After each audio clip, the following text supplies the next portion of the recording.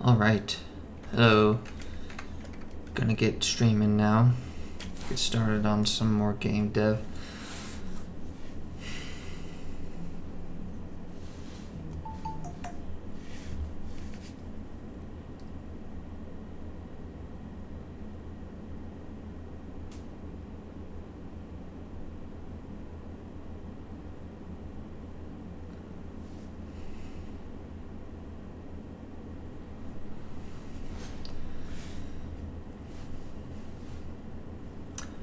Hello, first viewer.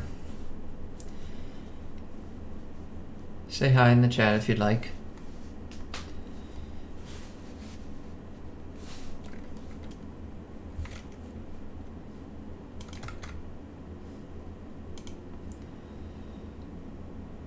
Okay. So, we got the gem counter hooked up, we got the timer going and our score over here, but we don't have any score associated with our time, so we need to make a new script associated with scoring the time. It's going to be called time scorer.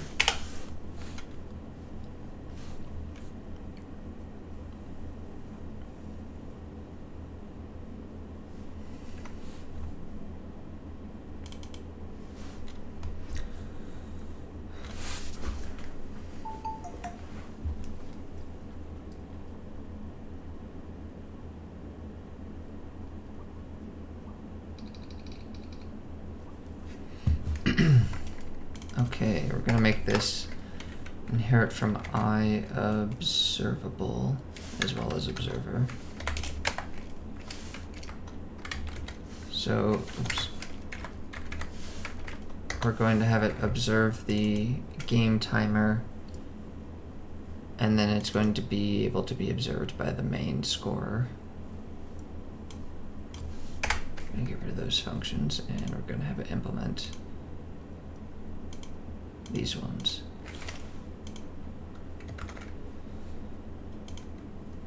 And again, like the other things, we're going to copy the implementation here for the observable because it's the same.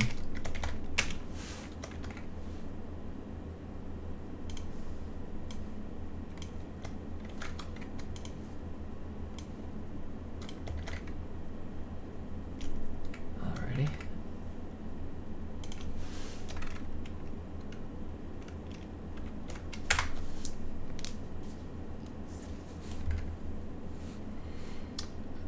Hey, Doritos Pinky, nice Doritos chip.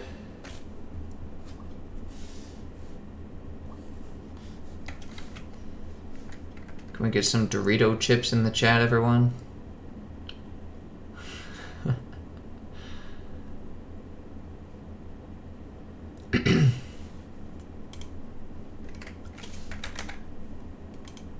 Let's get some Dorito chips, guys. See how many people we can get putting Dorito chips into the chat. Let's go.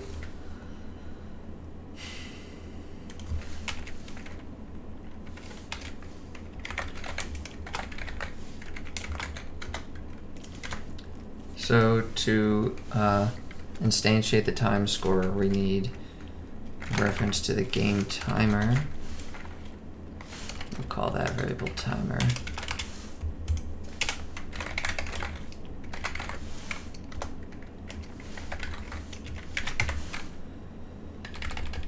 Okay.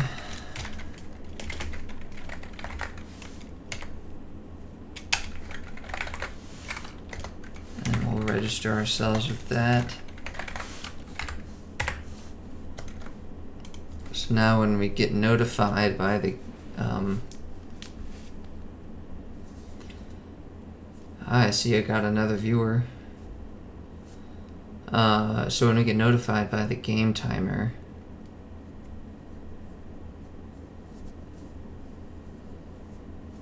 then we're gonna go get the time from the game timer, and then we're gonna calculate our score from that. So we're gonna have a private int calculate score Ticks in the seconds.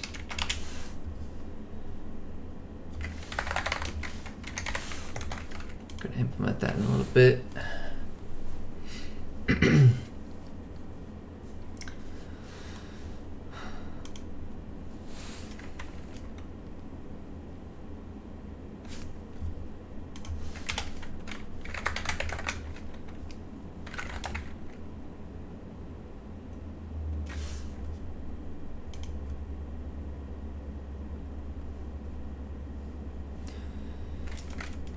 So I think that there was an iScore interface we should be using here that I wrote before. And that one already implements these other two, so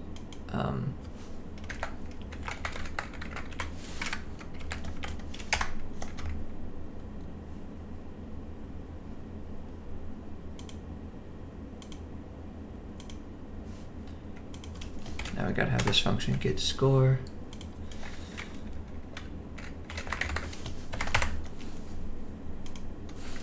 So on notify, we'll set score equal to calculate score, and then get the time from the timer.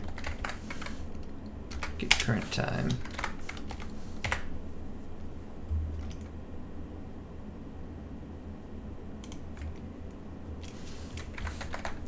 Guess that to an int.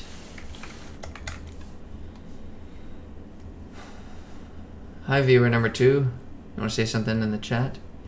We got some Dorito chips in the chat earlier.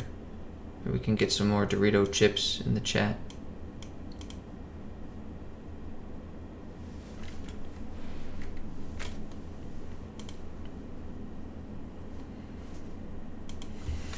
Okay, and then our get score function is just going to return our cached score.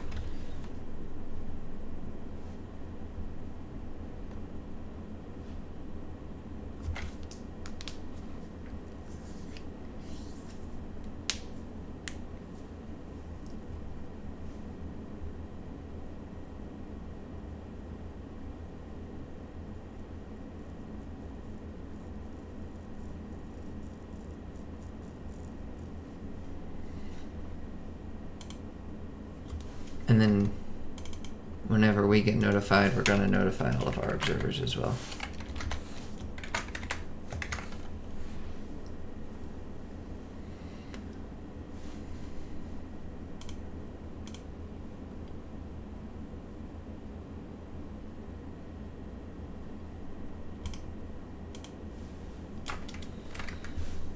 See, I got a few viewers right now. If you want to say hi, put something in the chat.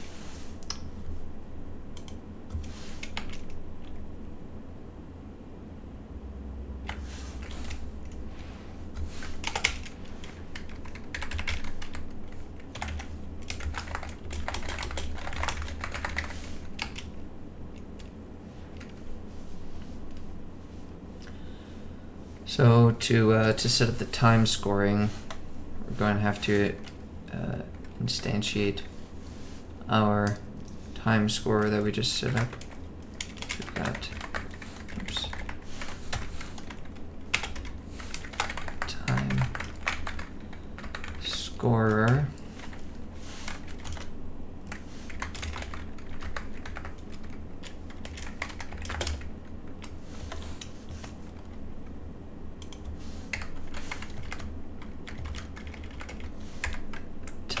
Timer, and then we're going to have to give that our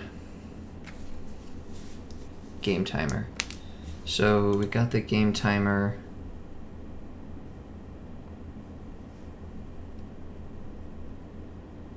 Previously, I believe.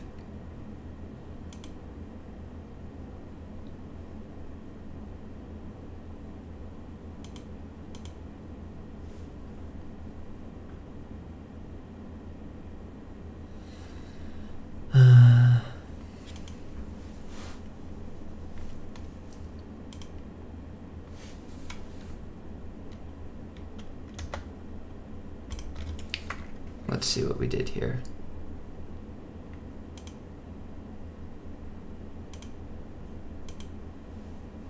So we tagged the time UI with this timer tag so we can get it that way, and then get the game timer from there.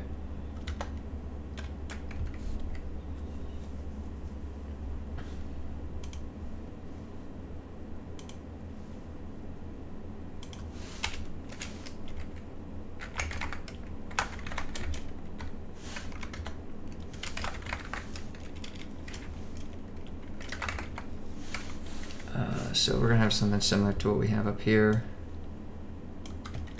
So I'm gonna copy this part.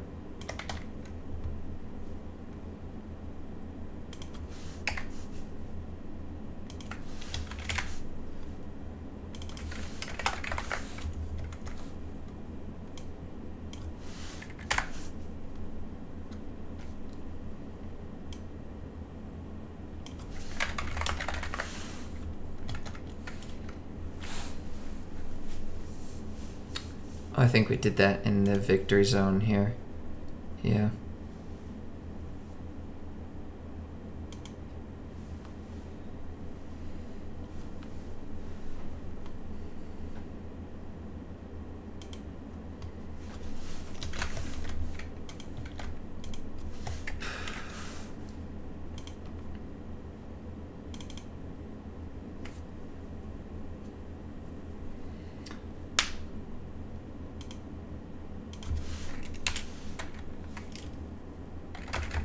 Get the game timer.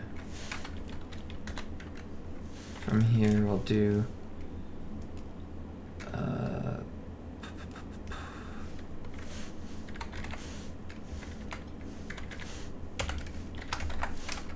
get component game timer.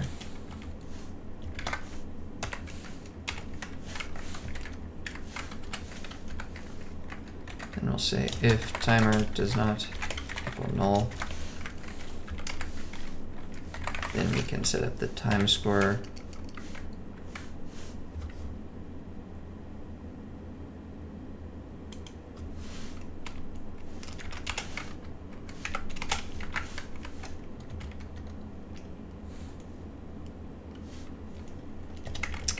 Or better yet, we'll just do add scorer. And we'll do that. Okay, so now we have got the setup for the time scoring. The only thing we don't have here is our function to actually calculate it. So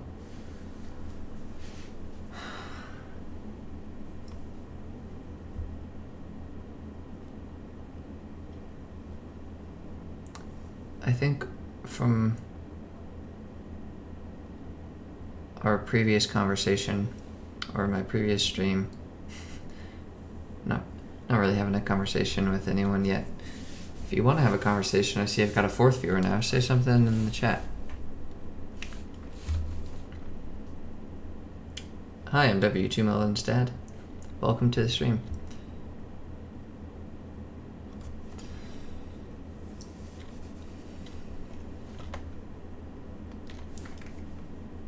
So when we had looked at this before, there's all these gems on the map, and I was counting how many of them were on the main path, so to speak, and it was quite a few. So I wanted to change that, add in some that were very optional. So these ones would be more optional if this jump pad weren't here. So I kind of want to move this jump pad somewhere else.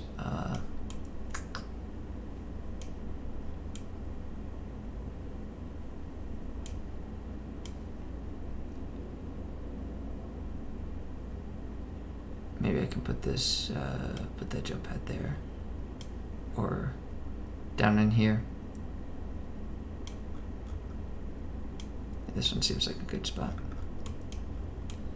So now if you want to get these gems, you have to climb all the way up here and then jump and come back down and then do that gauntlet again.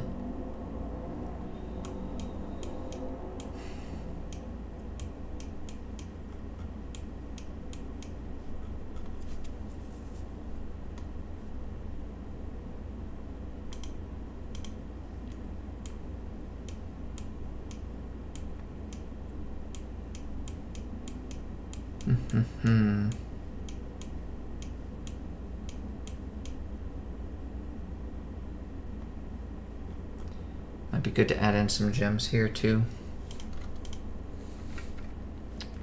I think Control D is duplicate, yeah.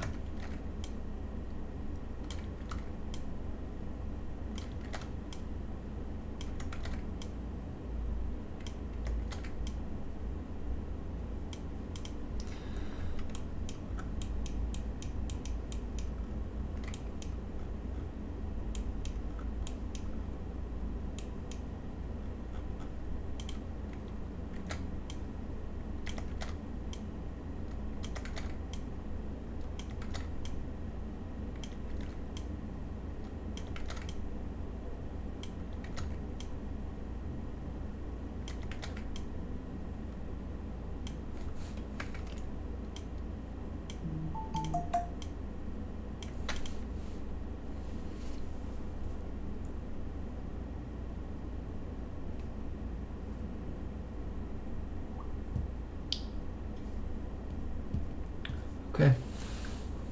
I got a text message from someone who said that they're enjoying watching. They don't want to log in, but thank you for watching.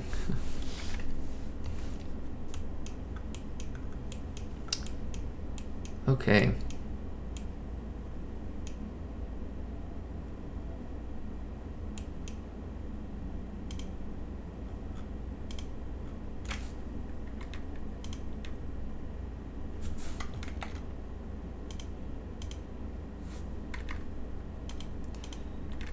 I'm removing some of these gems here because I want to have it be a better trade-off between the gems and the speed that you're going through the gauntlet. So that's why I'm making it tougher to get the gems.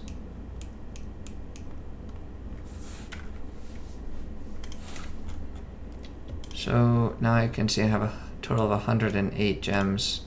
There should be less of them that are in the main path, although it'd be good to put some up here and like have a platform up here, and those guys would definitely add some time. These ones here, I'm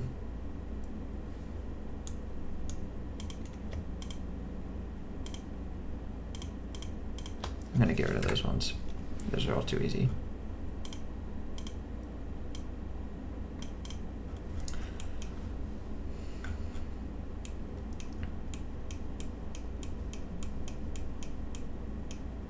And then I want to add in some platforms here.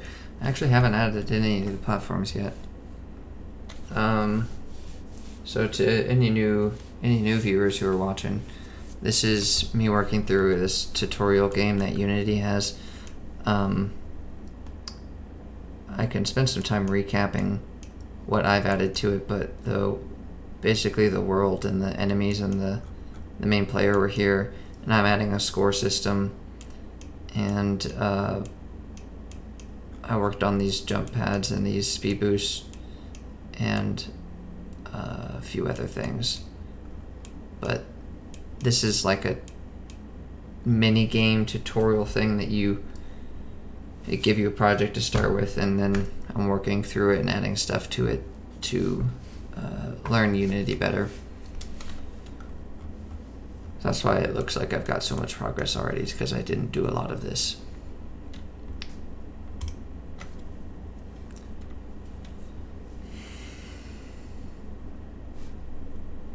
Here in this mod, they're talking about how to add additional stuff to the level. So we can paint on the tile map. Please note that as we update these projects, okay, our level is made of several tile maps. We can paint and edit these layers to create our levels. Open the tile palette window, window 2D tile palette. That is not there. I probably have to download this package.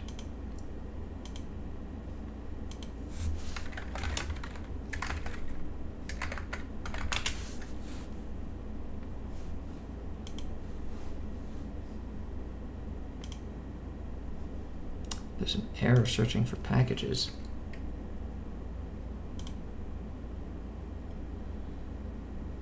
May need to sign up. Or might not be signed in.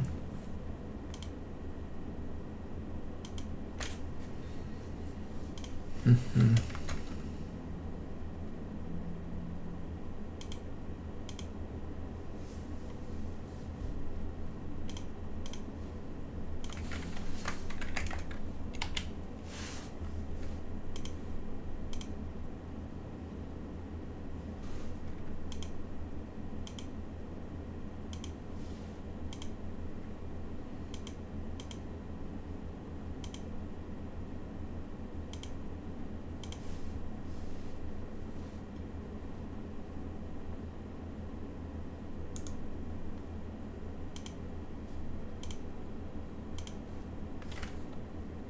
I'm definitely connected to the internet right now, so don't know what that's all about, but I'm gonna have to get the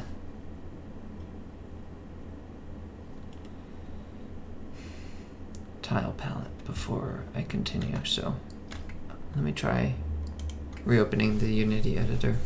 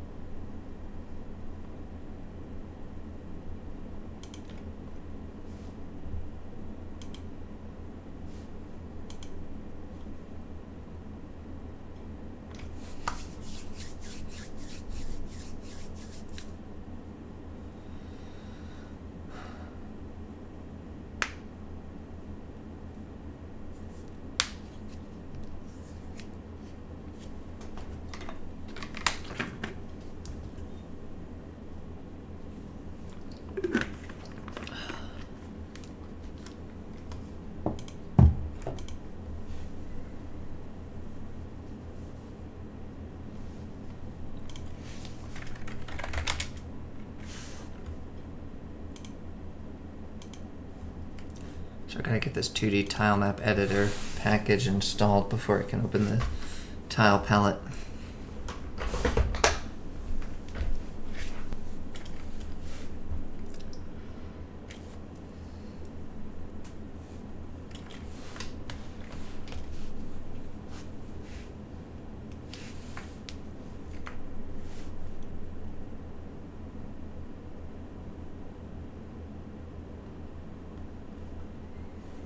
Okay. Tile palette.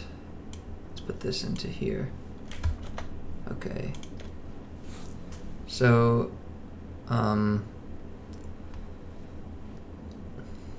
Alt while clicking and dragging on the palette to scroll around. Zoom in and out with the mouse wheel.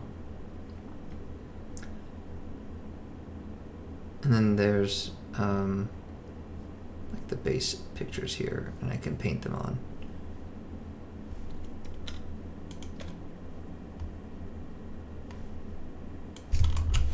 Okay, I want this to be over here, I think. Oops.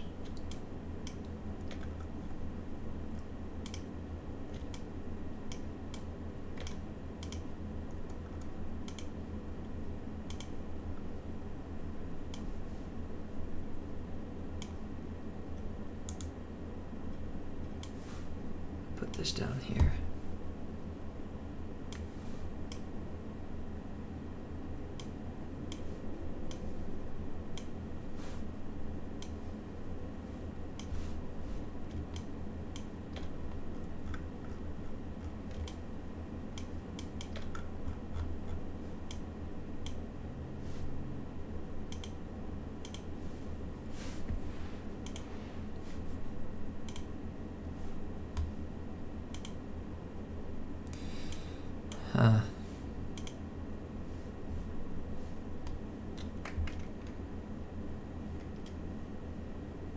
Okay, now I should be able to start painting stuff.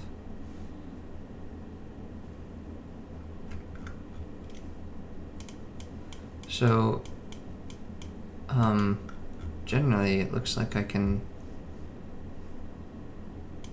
jump 1, 2, 3, 1, 2, 3. I can jump at least 3 spaces.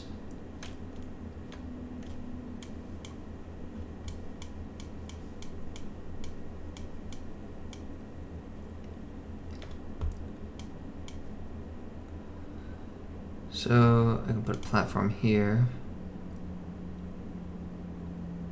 I can put a platform here. Maybe the first one's not such a good idea.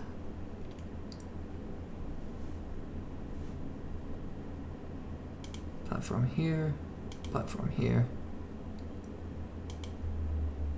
Here and here.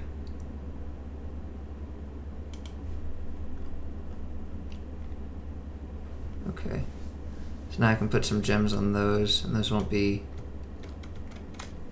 in the main area.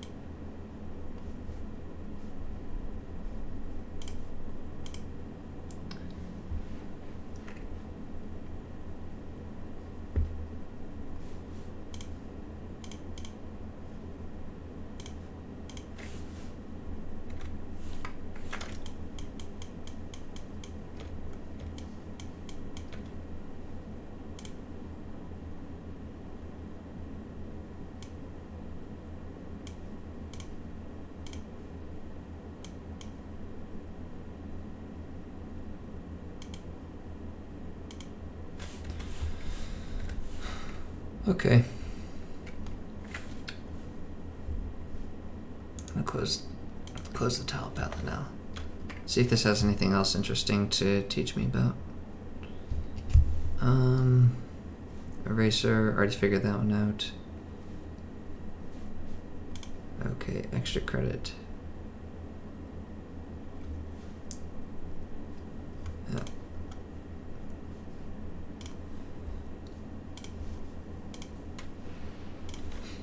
Alright.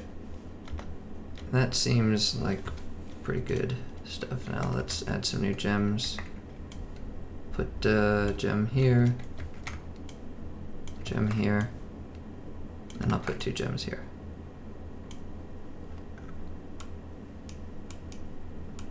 Okay. Now we'll put 2 gems up here.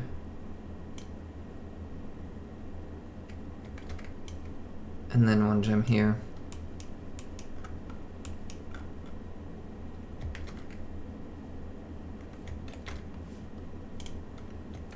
I'll duplicate this one to put a gem here, gem here, gem here.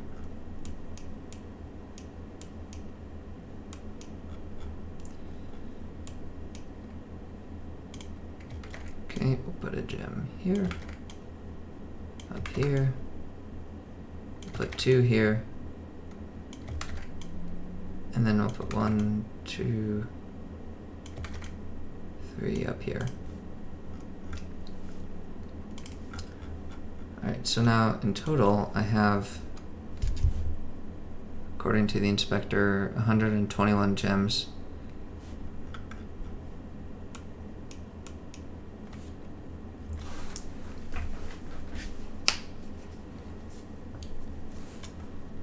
Okay. Now, I was streaming a little bit earlier today and I was messing around with these curves here. I want to try and optimize it so that the highest score you can get is when you try to get 33 gems. So the more gems you get, the higher your score is for those gems. That's what this lower red curve is. And then there's this black curve which is decreasing, which is representing your score from time as you collect more gems. So if you collect no gems, you do it as fast as you can and you get 85,000 points. But as you collect more gems, it takes more time. And so I've got these functions here to represent basically how much time it takes to get the gems. And then this upper red curve is a combination of those two, just addition. And I've got it optimized right now so that the maximum is about 33. But these numbers are not entirely accurate numbers. So this F2 here, this represents the fastest time that you can do it without collecting any gems. I time myself doing that, and so that one shouldn't change really. And then this 116 is the approximate number of seconds to go and collect all of the gems. I should redo that now. This 100 under here is the total number of gems, so now it's 121. And then this 11,000 and this 4 are tweakable numbers. Those are numbers that we can adjust to get a good curve, and then we'll go and put those into the score functions, and then this score should work. The goal of this is to make like a challenging game, right? If you have like a leaderboard on a game and people are competing to see who can be the highest, you want to have some sort of challenging competition in there. So if it's simply do it as quickly as you can, that attracts one kind of person who likes to play games, right? That only really interests speedrunners who just like to do things as quickly as they can. But if you have this optimization curve where, well, collecting the gems gives you points, then you have, well, okay, if you just run around, take as much time as you want, collect all of the gems, then that's the way you score the most points. Well, I don't want that either. I want it to be a good balance between going fast and collecting a lot of gems. So that's why I'm doing all this work here. So I want to get this number to be relatively accurate. So I'm going to go run through the game and see how long it takes me to collect all of the gems. Go ahead and save this scene.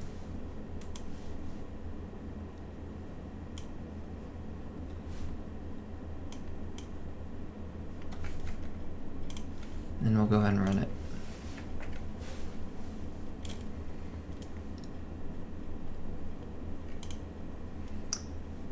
So here the time's counting, and then as we go and collect gems, it counts up here. So we're shooting for 121.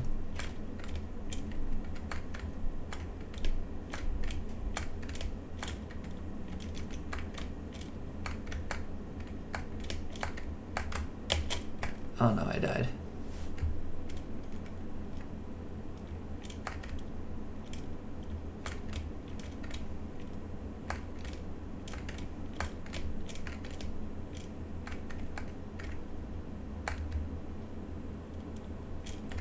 There's this little secret room here with some gems in it, so make sure to collect those.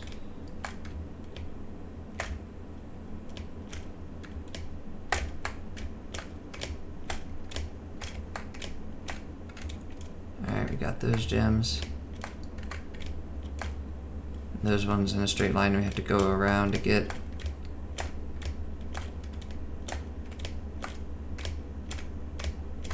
Oh.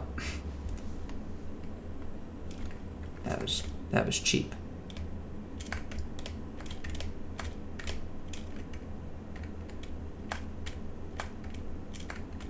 I can bash on this game about some things because I didn't do it. So, like, the collision detection is really awful.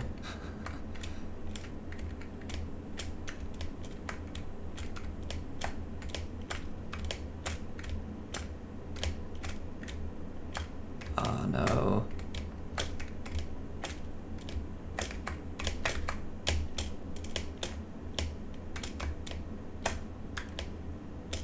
There's another secret room here with some gems in it.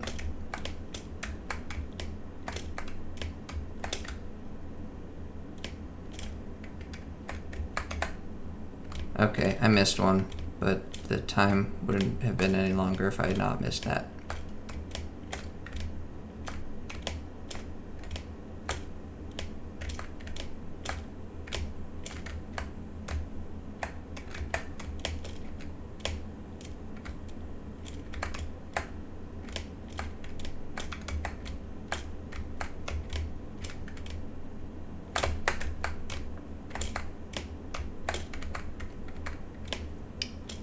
Oh no, is there not a way to get back up there?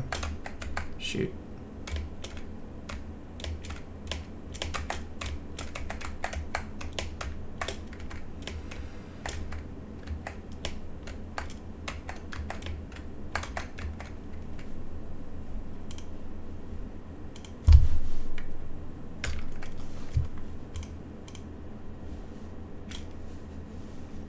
Okay. That's a problem we gotta solve.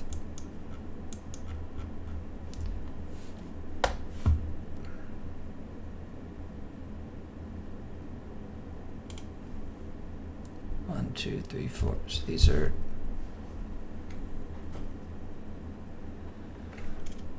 four blocks away from those guys, which makes them not possible to get to.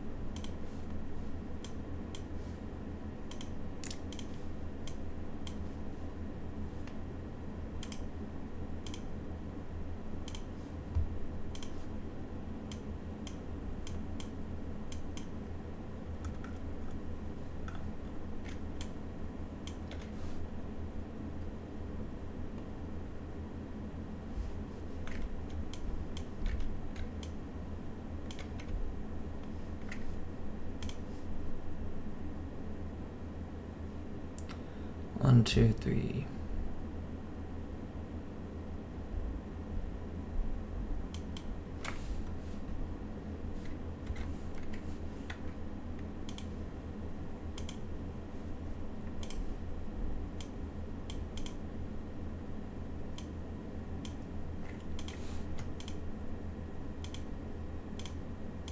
Just gonna select all these things and move them down.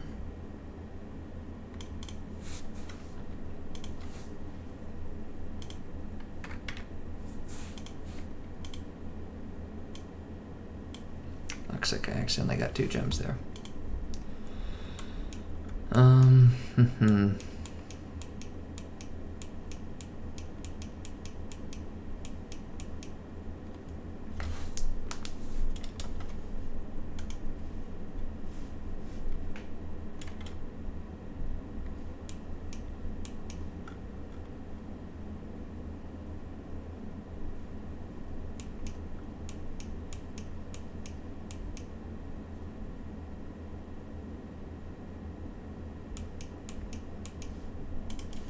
Okay.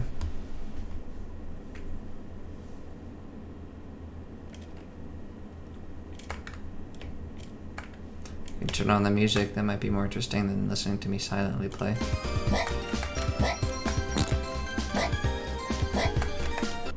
I gotta say, I did not make the fart noises part of the audio either. That came like that.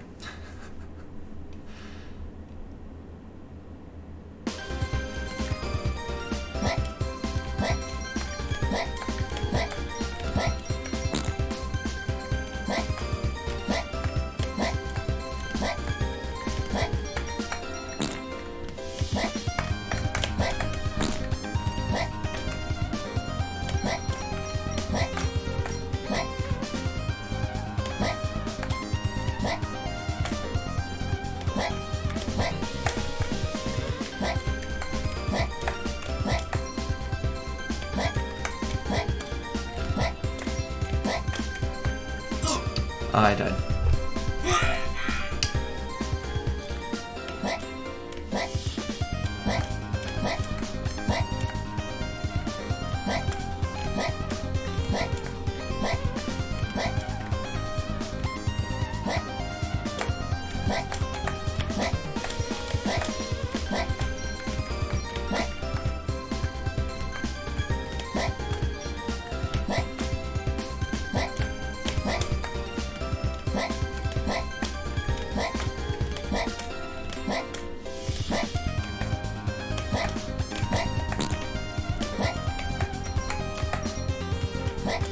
Oh shoot, I missed the bonus room.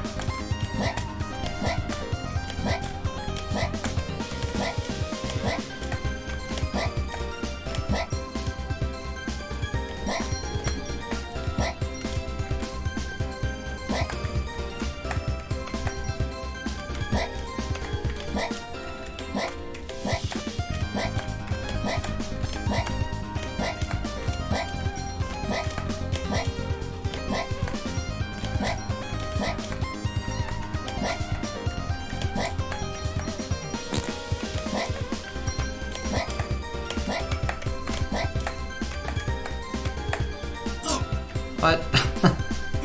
See, it's the collision detection I'm talking about. I just jumped right on top of that guy.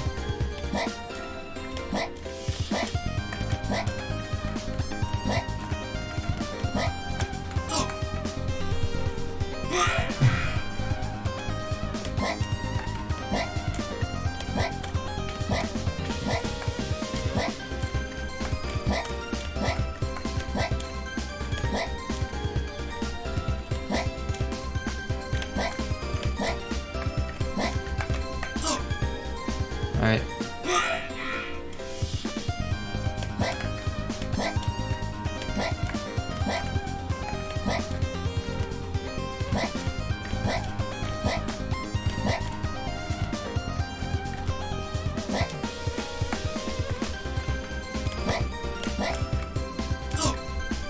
Alright,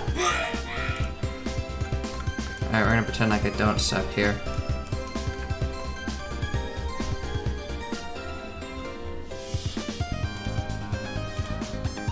I'm just gonna move me. Oh.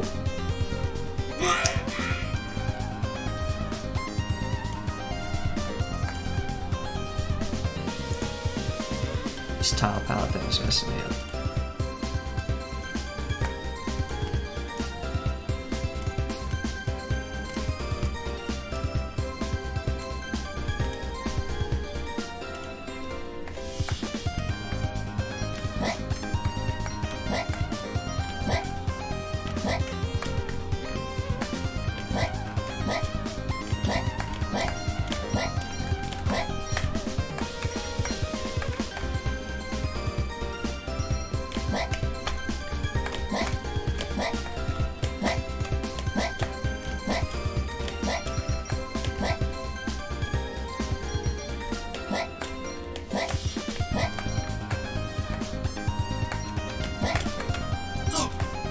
Aw. No, not gonna accept that.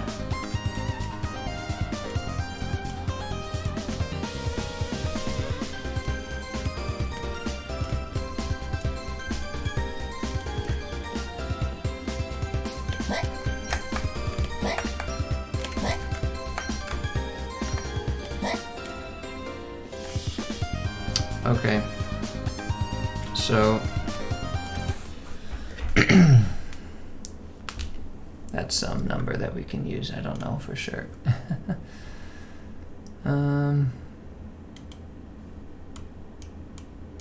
So I missed 2 out of the 120. And it took me, well, it took me quite a while because I kept dying.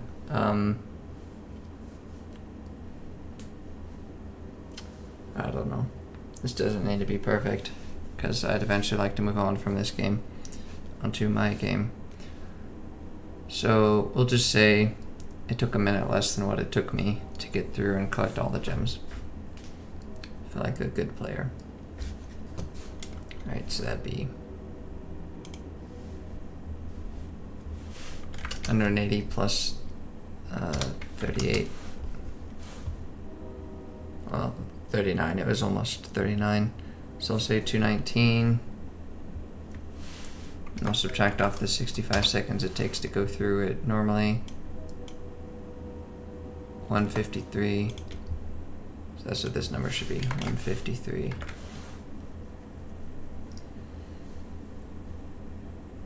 And this is 120 because I had a duplicate. So now it's tuned to like 28.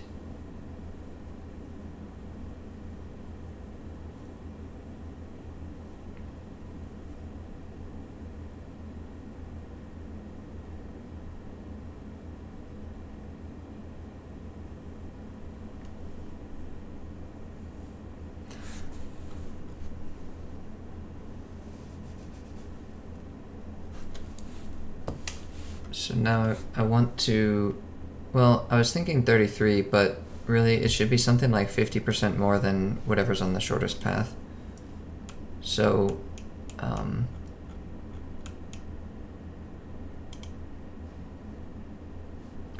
there's 1 here, 5, that's 6, another 5, 11, 12, 13, 14, 15, 16, 17, 18, 19, 20, 21,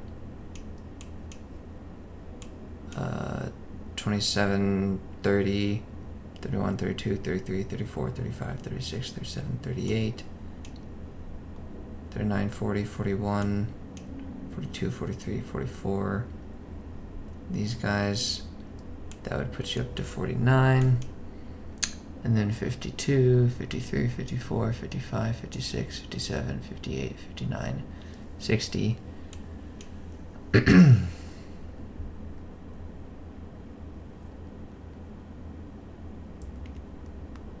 So I think there's still too many on the shortest path. I'm going to take some off.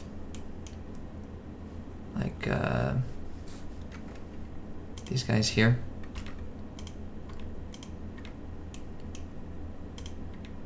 And these guys.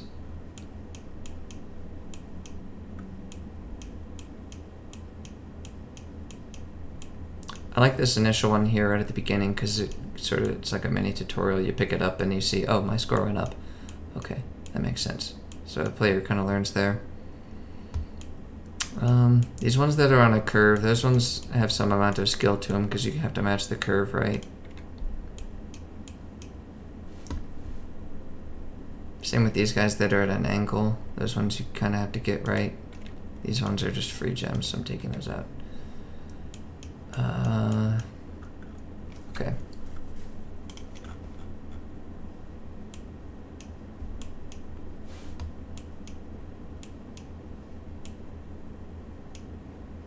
Just 11, 16, 20, 21, 28, 29, 30, 31, 32, 33.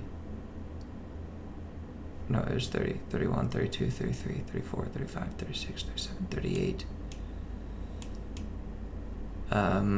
43, 44, 45, plus those 6, 51. So, okay, I want to tune it for 50% more than that, so basically 75 gems.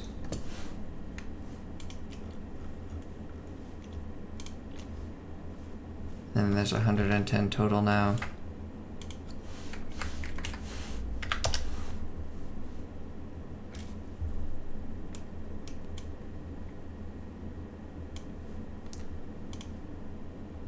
So I want the max of this curve to be out by like 75.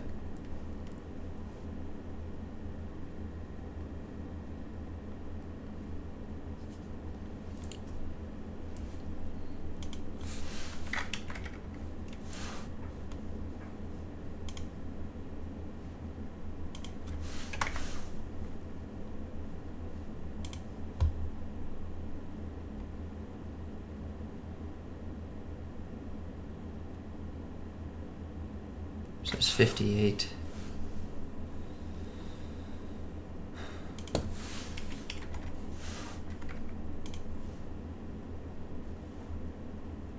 $76, that's pretty good. It's like basically what I'm looking for.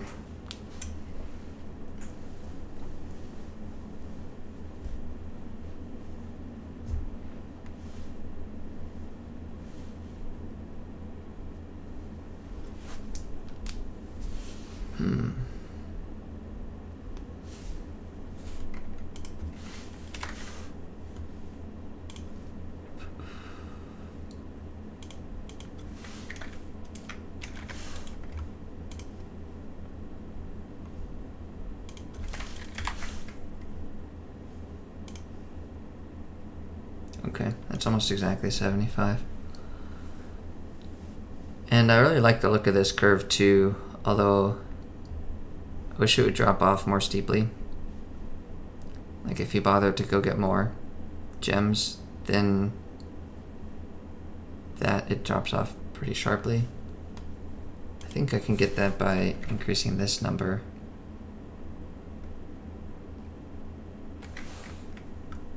Although I may have to zoom out to start getting like really high scores in them.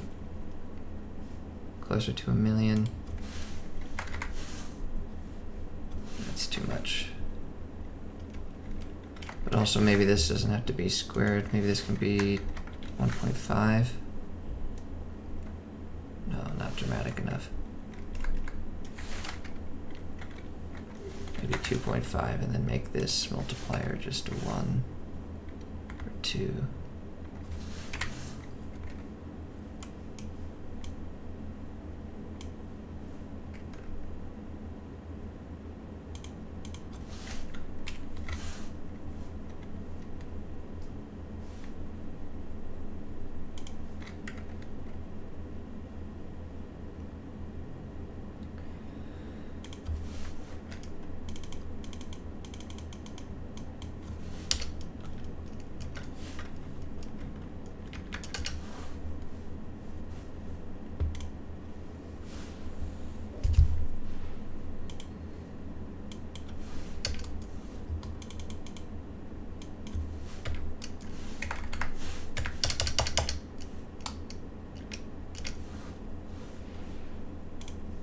Okay.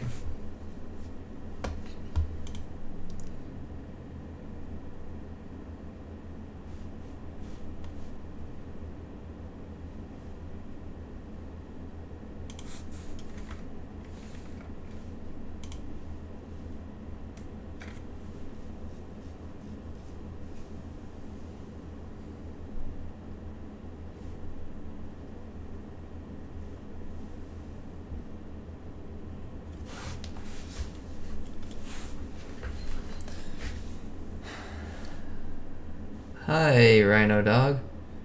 Thanks for joining.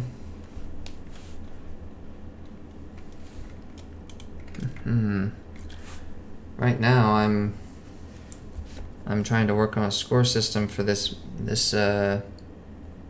micro game. That's what Unity calls it. It's a micro game. I'm working on coming up with a sort of balanced score system.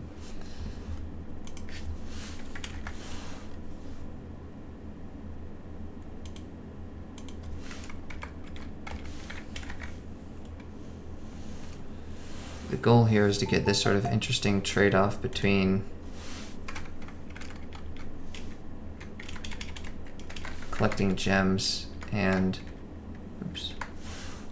doing it quickly.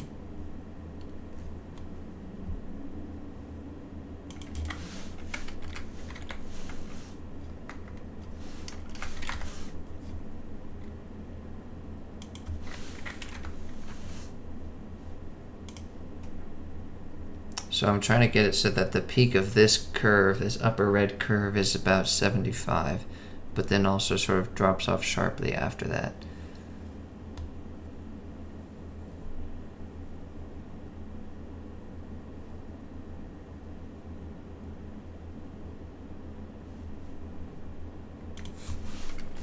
Let's try gems up to 60,000.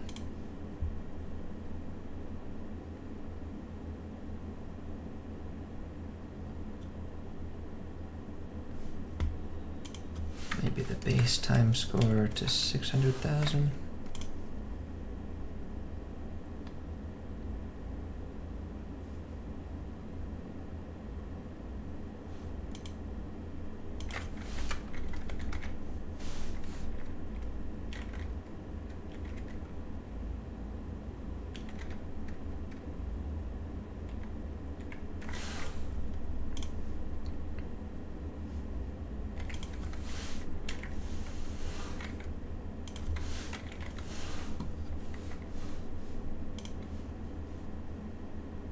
Okay, that's kind of close. That's 83. We can tweak it from there.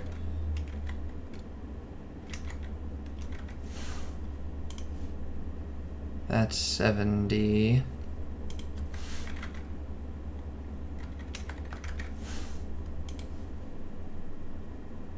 $72. What's this? Yeah, I think that seems fine. Doesn't drop off as sharply as I'd want it to. I think I could probably get around that by making this like a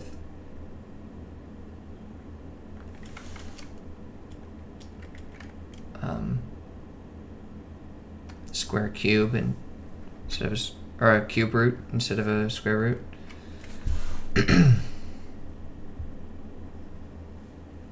Then I have to tweak the other numbers again.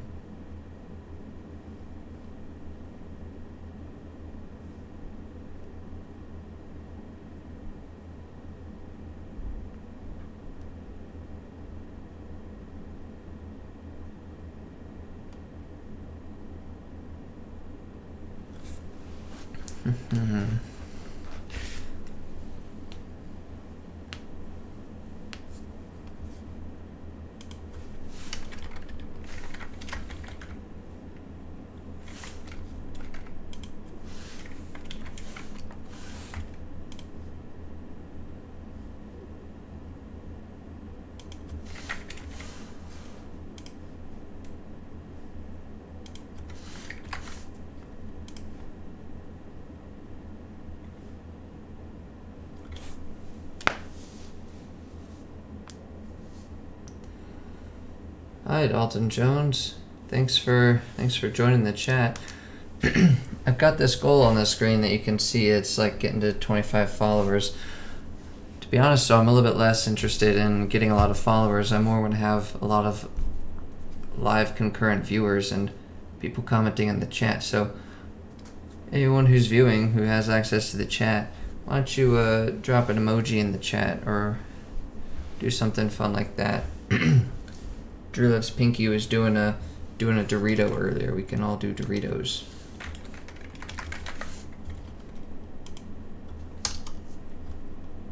Just like that.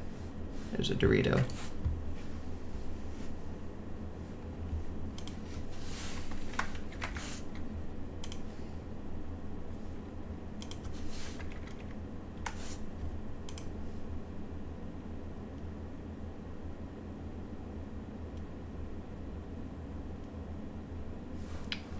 It's not a Dorito, but it seems good.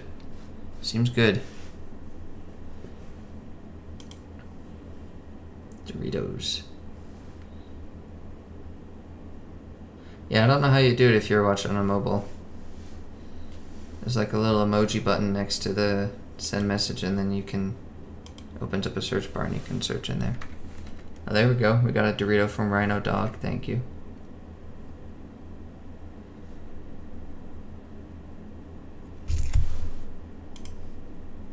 Alright, this seems good. I'm gonna be happy with this. That's a smork. And we got some sugar. Hi Sleepy Ocelot, thanks for joining.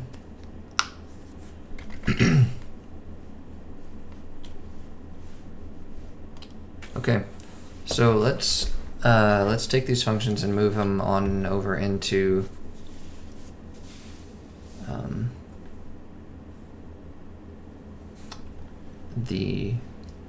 into Unity, into the scripts that we've written.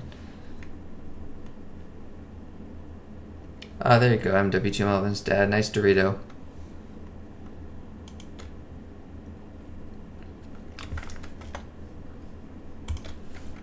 So we've got our time score here, and I'm gonna do a private float. Nice Dorito, Dalton Jones. Base score equals,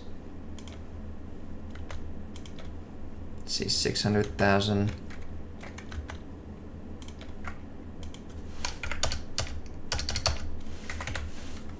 Okay, and then we have, then we've got our power here is 2.3, so I'll have a variable for that. We'll do private float power. We'll call it score power. 2.3f. Okay.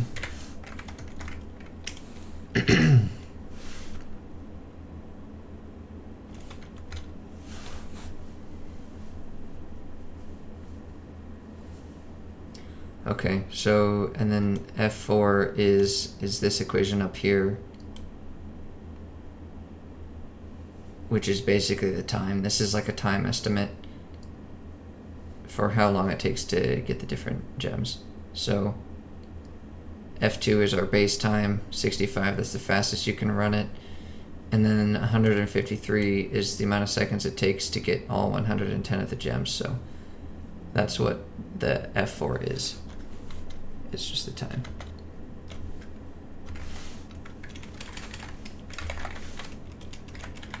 So we use our math F here, and we'll do power, and our base is going to be the seconds, and then our power is going to be score power. Okay, and then we're going to add our base score.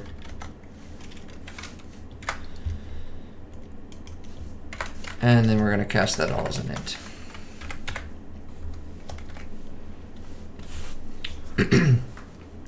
Okay, now we have to update our time, or our score for the gem. So back in our scoring subdirectory, we have our, compiling. Gem score script, we'll get this guy open. Previously we were just doing 10 times the count scored. But now we've got a little bit more complex, so we've got our multiplier and then our power, and where G is the number of gems.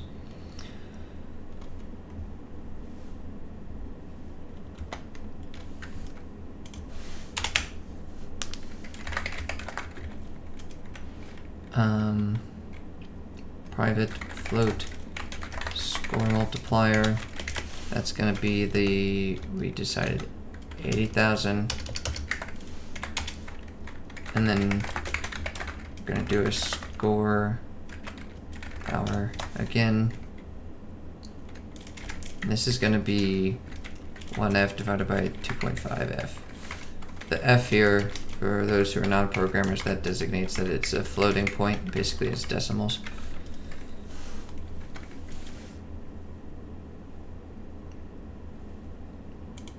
Okay, and now our score is going to be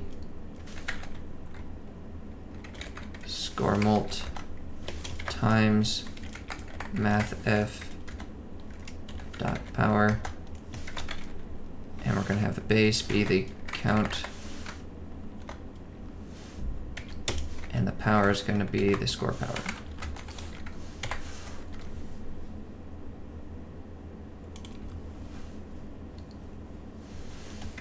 And then we're going to cast that as an int again.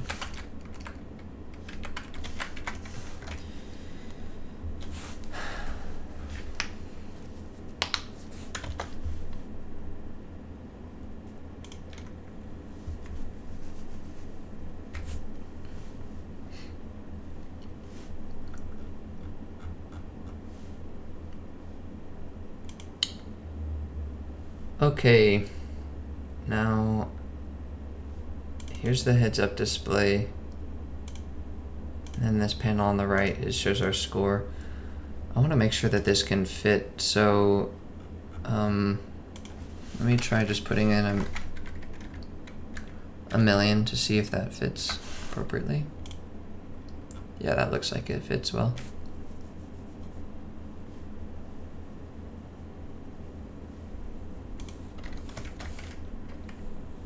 Alright, let's go ahead and start the script up and see what happens.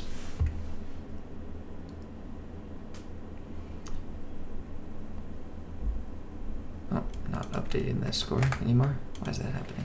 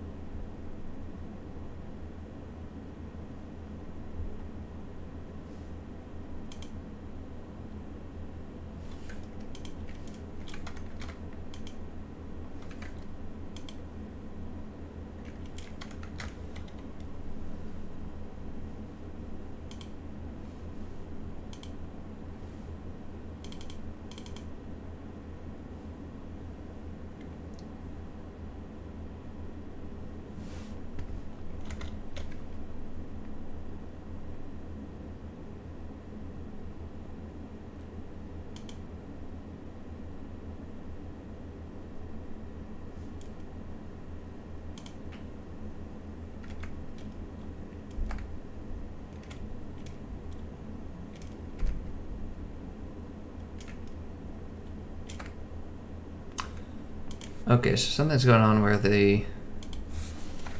only the collection of the gems is updating it.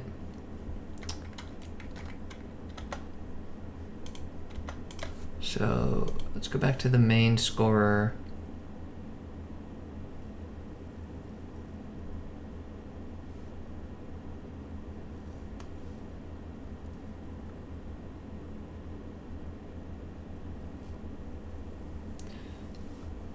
Okay.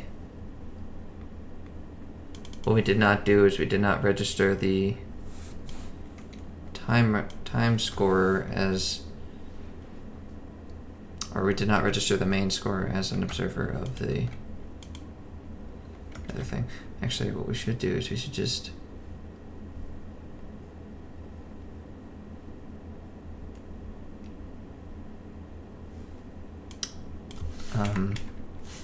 make that part of the add score s dot register observer this.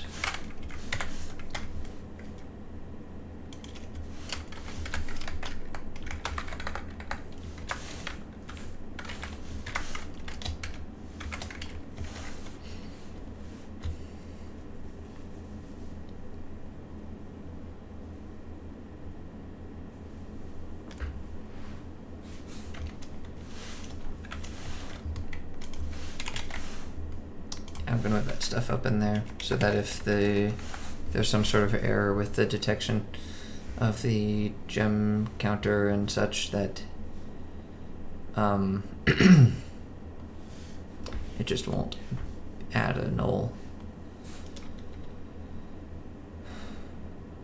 gem score to the list.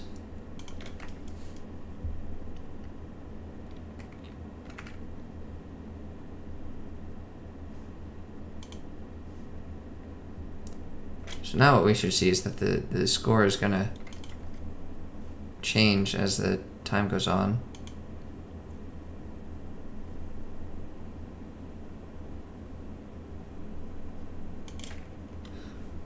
Although I think we did a plus instead of a minus.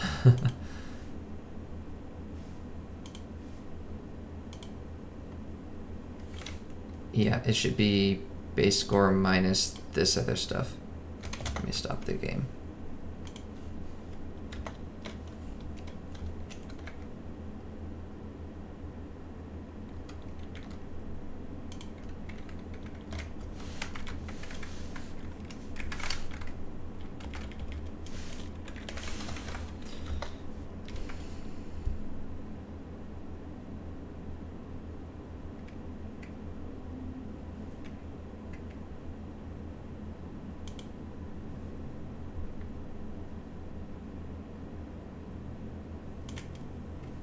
Okay, so now you see as we play the score starts to count down as time is going up, but we're not doing anything.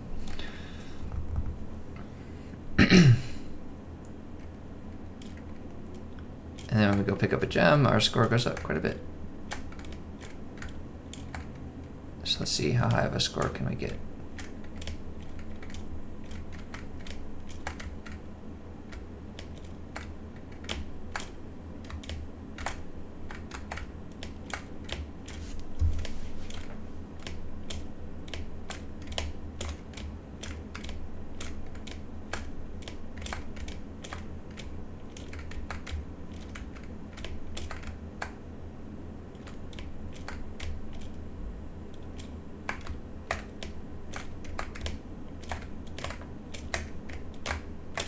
Oh no.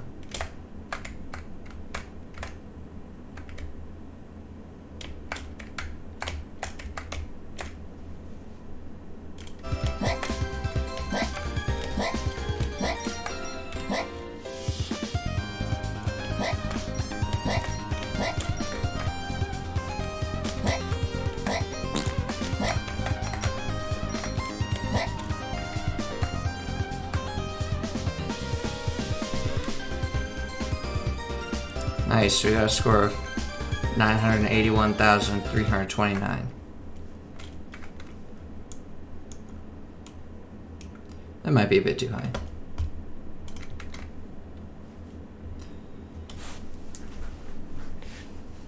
I also didn't pay attention to what my final time was. Should have done that.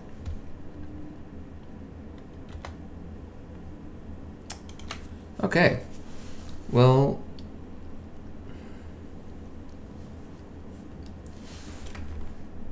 one other thing I wanted to do is that you notice when I click play, time starts counting right away. And sure, you have access to move right away. But if you just sit there at the beginning, the time is going up and you're losing a score. So it would be good to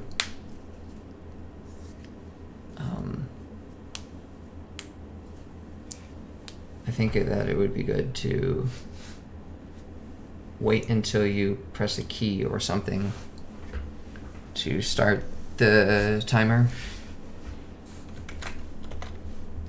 So let's look at doing that.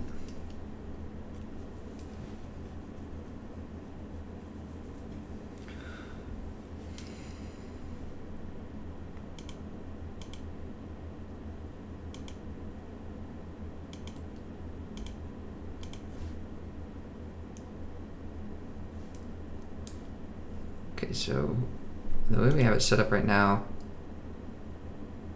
is the game timer just calls start timer on awake, which is probably not the best way to do it. So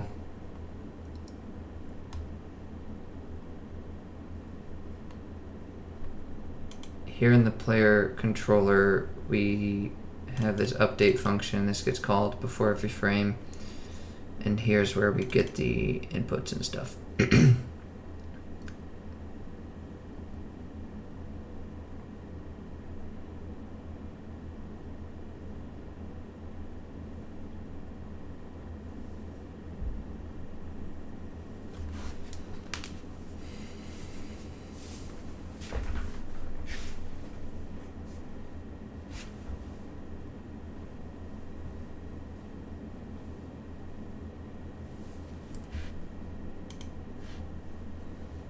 So our game timer is a mono behavior, which means that we also have access to this update thing.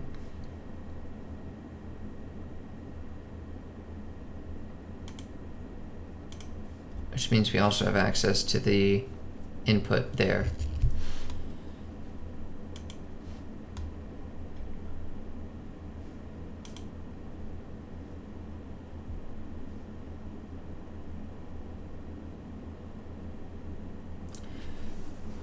So we can just check for it there. So I'm gonna make a function that's like, it's gonna be a private function. It's gonna return true or not. And it's gonna be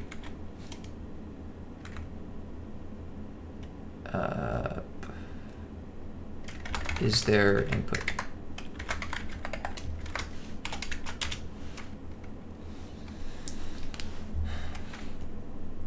And this will basically do the same checks that we're doing over here.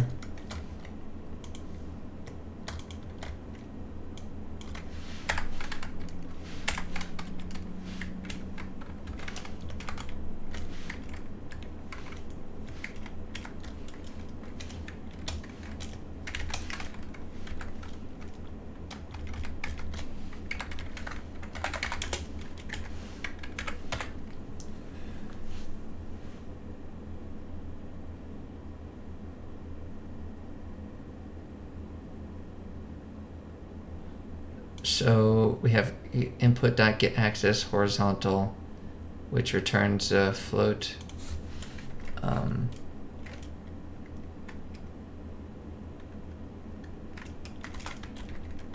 So we're going to check if that does not equal 0, or if, well, this is get button up, so this is on release of the jump button. So let's just do get button, I think that one. Returns true while the virtual button identified by button name is held down. So this should return true if I'm pressing the left or right key, which would make horizontal not, it'd make it non-zero, then make this expression true, because if this is 0, 0 does not equal 0 returns false.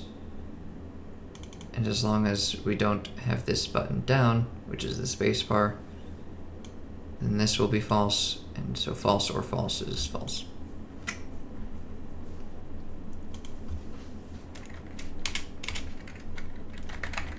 So now we can do private bool.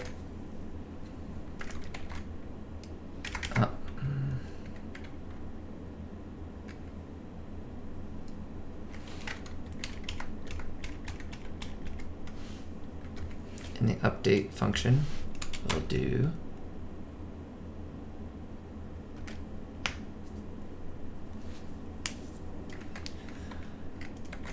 if not stopped,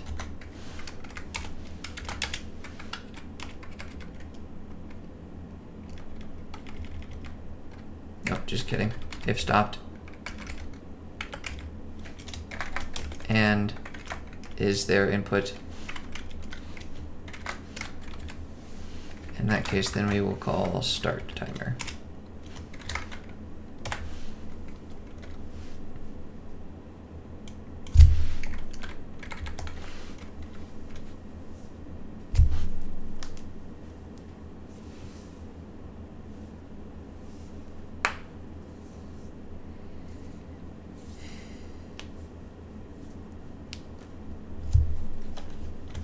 So let's go test that out.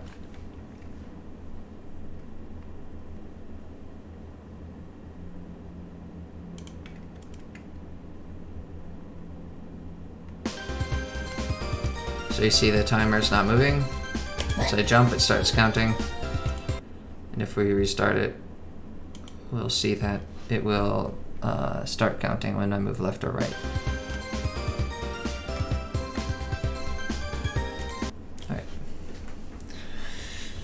Cool. So start timer on button press, that's done.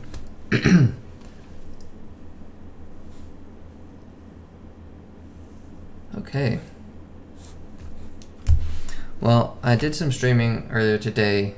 I know I have scheduled to go until 8 Mountain Time, but I think I'm going to start wrapping it up.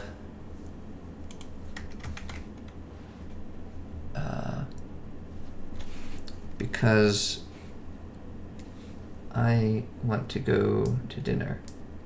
I've not done that yet. So let me pull up just like a notepad. I'm going to summarize some of the things I've done. So I started off by writing the timer scorer, hooking up the timer scorer to the main scorer, optimizing the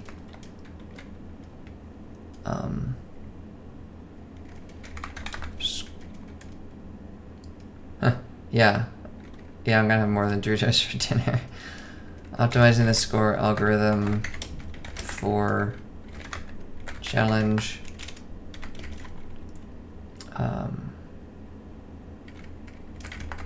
Let's see, redesigning the level to be more challenging, which led me to learn how to use the tile palette. Then I fixed bug with starting timer on input.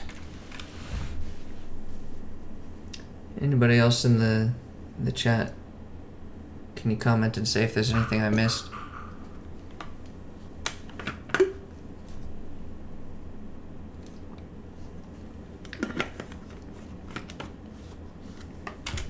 Got some Doritos.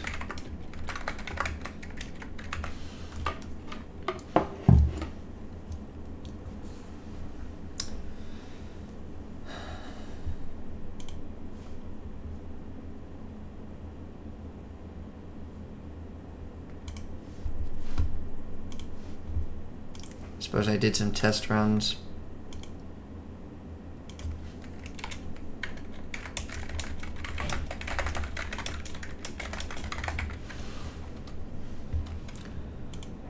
Cool. Alright, I want to look at this page here. This is the page that has all the different mods that you can go through the tutorials to add these things to your world. I think there's not much more I want to do before I move on to just starting work on my game. I'm curious what the splash of color one has in it. Probably nothing too complex. I think I already have a good idea of that. I've got some good ideas for some other cool things I could do, like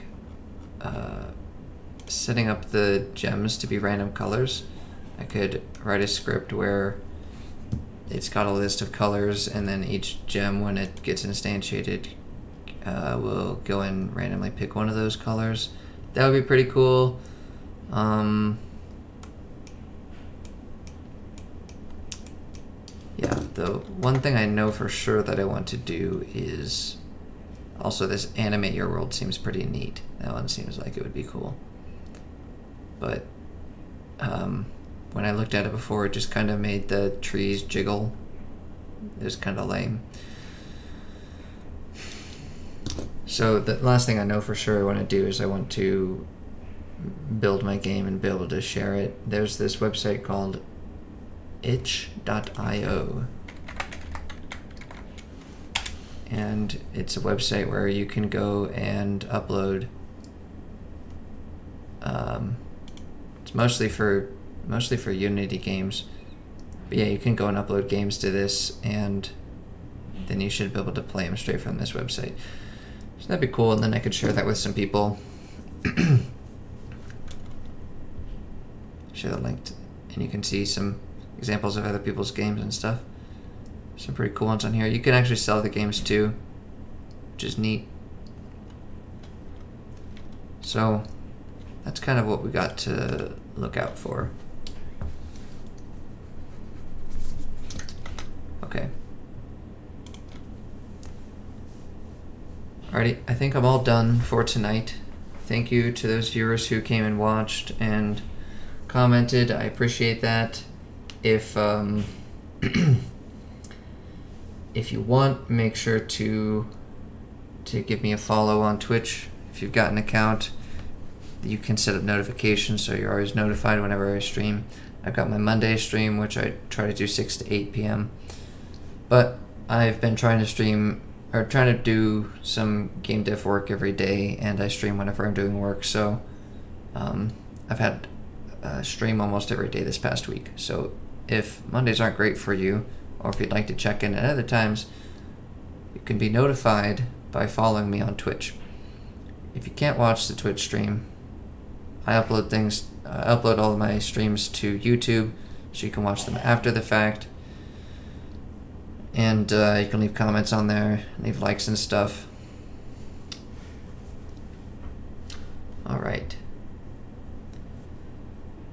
Thank you again, and have a good night.